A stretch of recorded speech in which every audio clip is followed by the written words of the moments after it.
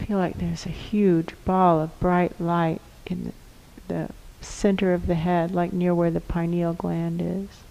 That's true. Starting to wave the learner's permit and asking for beings of the light from the future who desperately wish the awakening to occur and are willing to come back to the present time, to come make this work right. Make it right. Make it right. Ooh, there's a lot of alignment adjustments. Let's do that again. Tuning to perfect frequency, not so much tuning to perfect alignment. There are a lot of broken, like just flat out broken alignment channels. It looks like a disaster, like an earthquake. You know what it reminds me of is the images of those Mexican caves of huge crystals, where the crystals are helter-skelter, big, huge white pillars. That's true. Helter-skelter, that's what it looks like. Tuning to perfect alignment. Let's see if we can get those crystals to all be vertical and aligned. Once more, tuning to perfect alignment. Tuning to perfect alignment. Tuning to perfect alignment. Now I'm starting to see like a terrible accident. I can't quite tell what it was, but it crashed these pillars and hasn't been right since then. Interesting.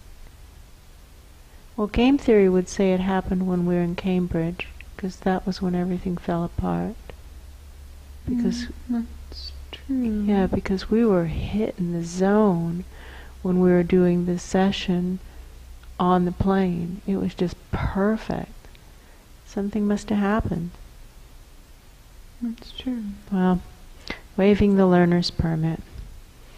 Waiving the learner's permit, asking for this work to be made right, playing the grace, make it right, make it right, make it right, correcting whatever we did wrong. I don't know what we did wrong there. We must have missed some signal. We must have done something wrong. We must have been lazy or cowardly. Maybe we weren't willing to look at the truth. Yeah, that's possible. It's possible. It is possible. So, playing the grace to make that right. I can't find the mistake.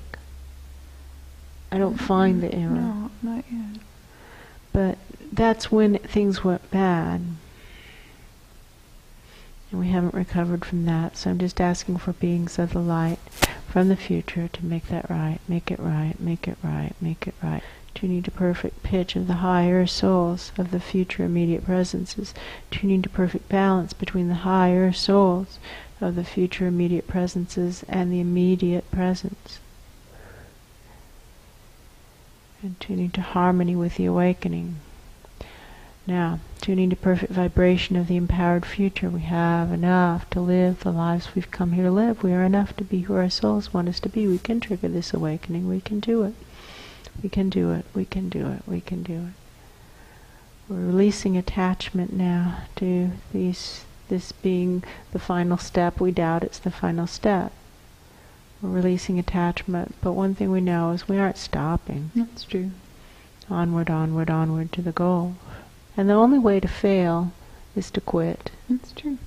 So we aren't going to fail. It's just a question of how long will this take. That's true. What it feels like to me is the higher dimensions from the future have just moved overhead. So now it's like I can look up again and see smiling faces waving who seem clear. That's true. They're just from the future. It's like the future just moved overhead. That's true. So it's like the future is all around us, including overhead. Cool beans. Maybe that's what those crystalline structures in the back were doing. Maybe they fell because the higher dimensions went rotten right then. That could be. It's possible, you know? That could be. It could be that it was their reluctance to see what was true that was the problem. I don't know. I don't know. That would make a lot of sense. It would make sense. I'm not saying that that's it. I have no idea. I know that these physical bodies reflect what's going on with the greater good. Right, that's true. And so when we look too small, we don't ever get the answer. That's true. If we say, oh, wait a minute, maybe it was those big eyes up there who didn't want to see how bad it was, all of a sudden things start to make sense. They really do make sense. And now we have the sense of the Hindenburg or the Goodyear blimp, boom, moving overhead.